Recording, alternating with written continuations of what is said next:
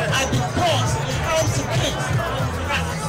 The whole idea is to make children know that whoever you are, man, a woman, child or girl, you have to be yourself. You have to believe in yourself, and you have to know I can tell them now that that will fall all year. For now. Gbejeke, waja shong.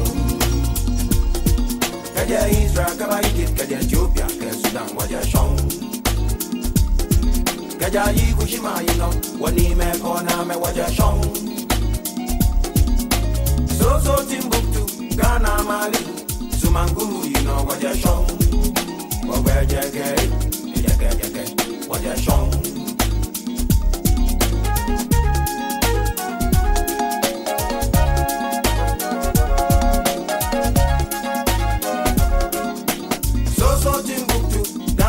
Since it is a new game that is being introduced into the arena of sports in West Africa and in Ghana, we need to get the able men in order to form a national team. I know that if we should form a team, a national team in Ghana, Choco have the able guys to take the fight to the next level.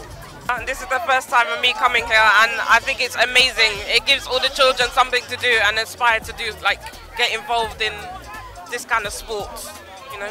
Should it be continued? Oh no, definitely continue, and we should try and do it in like where we come from, which is London. So yeah, we're looking into that. So yeah, definitely. I'm very impressed because of the interaction of all the kids and the community involvement. It's really, really good, and I'm very impressed about that. I will be here every time.